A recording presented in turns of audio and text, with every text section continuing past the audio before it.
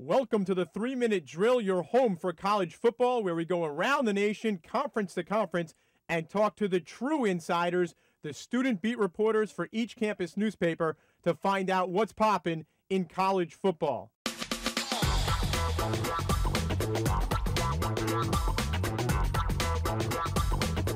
I'm your host, Mitchell Karasik, and the BCS was announced this week for the first time this season, and it pretty much fell right into form. Number 1, Ohio State. Number 2, USC. Number 3, Michigan.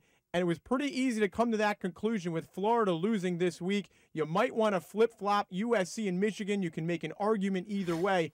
On to the weekend notebook. One incident stood out. It's certainly the University of Miami Florida International game. Unfortunately, one of the biggest brawls you will see in college football, and as ugly as it could possibly be, this is something that cannot continue, and we will certainly delve into it. It is really, really a horrific incident. Larry Coker certainly might lose his job over it at the end of the year if he wasn't going to already. And the Heisman this week, a lot of developments went on, and it wasn't necessarily because there were such great on-the-field accomplishments. It was more, unfortunately, because Adrian Peterson breaks his collarbone, more than likely out for the year. That eliminates him from the Heisman Trophy race. And Garrett Wolf, only 25 yards rushing versus Western Michigan, more than likely drops his candidacy as well for the Heisman Trophy. We now go to the phones and we check in at USC number 2 overall in the BCS with Alex Delanian of the Daily Trojan. And Alex, what's popping with the Trojans? Well, it was kind of a relief week for the Trojans. I mean, there was a little wonder about what was going to happen with the BCS, with every week apparently somebody else jumping us for number 2.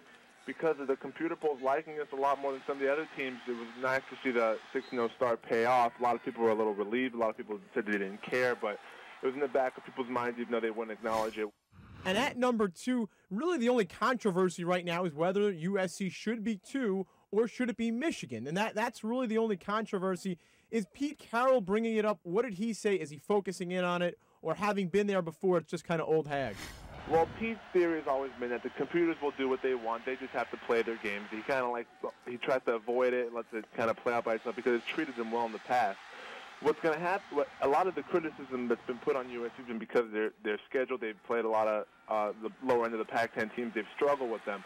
If they can make it out of the last part of the schedule alive with Notre Dame, Oregon, Cal, and UCLA, then they'll prove that they've been able to survive that part of the schedule. If they're still undefeated and obviously Michigan or Ohio State will have to lose down the road, it won't matter because USC will have shown that they've survived their schedule. Tough, though, matchups coming up with Notre Dame and certainly Cal, which will probably determine the Pac-10 for USC. A lot on the line, and we'll see whether or not USC can step up and hold that number 2 overall spot in the BCS.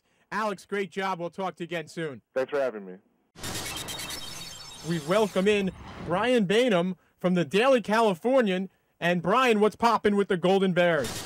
I guess you could say there's a lot of confidence right now around the Cal program. Basically, the year didn't get off to the start everyone wanted, and that kind of threw Cal off the map. You could say they lost to Tennessee, but since then, 6 straight wins, and the team's feeling pretty good about themselves, I would say.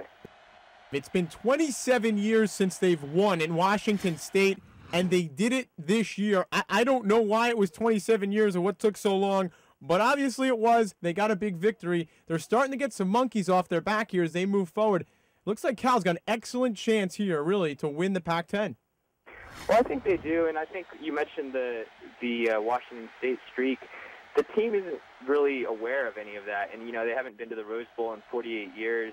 Cal is not traditionally a program that has been associated with a lot of success. I think the players on this team just don't really know about that much, and they're pretty ignorant of all the hoopla, which is probably going to be a good thing as they head down the stretch here because there will be those increased expectations as people, look to the November 18 game with USC.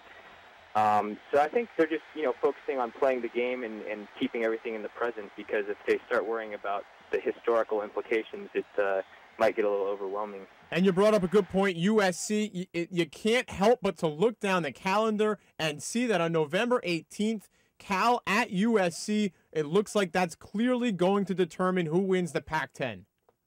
Well, I think it is. I mean, USC has the Oregon game the week before, and that could, those three teams I think are still in it. I think it will determine the Pac-10, and the way USC has been playing, I think Cal should go into that game with a lot of confidence, and that they can come away with the win and not think of it as maybe knocking off USC, but have confidence in what they can do. And USC has looked pretty vulnerable the last couple weeks, and I think if Cal plays the way they're capable of, they should be able to come away with a victory. Thanks, Brian. We'll talk to you again next week. And when we return, we will talk to our on-the-field reporter at the University of Miami, Rudy Tarmacchio, from the Daily Hurricane, and find out more on the brawl that took place this weekend. This is the 3-Minute Drill.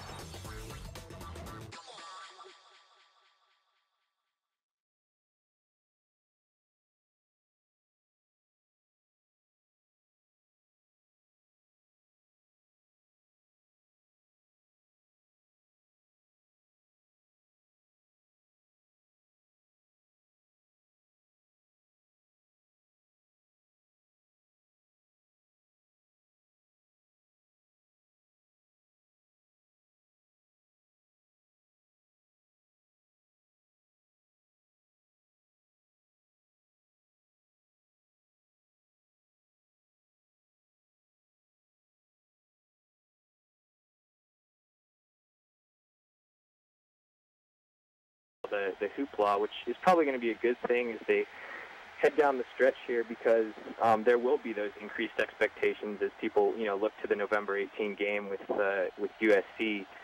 So I think they're just focusing on playing the game and keeping everything in the present, because if they start worrying about the historical implications, it might get a little overwhelming. And you brought up a good point. USC, you can't help but to look down the calendar and see that on November 18th, Cal at USC, it looks like that's clearly going to determine who wins the Pac-10. Well, I think it is. I mean, USC has the Oregon game the week before, and that could, those three teams I think are still in it. I think it will determine the Pac-10, and the way USC has been playing, I think Cal should go into that game with a lot of confidence, and that they can come away with the win and not think of it as maybe knocking off USC, but have confidence in what they can do. And USC has looked pretty vulnerable the last couple weeks, and I think if Cal plays the way they're capable of, they should be able to come away with a victory. Thanks, Brian. We'll talk to you again next week. And when we return, we will talk to our on-the-field reporter at the University of Miami, Rudy Tarmacchio, from the Daily Hurricane, and find out more on the brawl that took place this weekend. This is the 3-Minute Drill.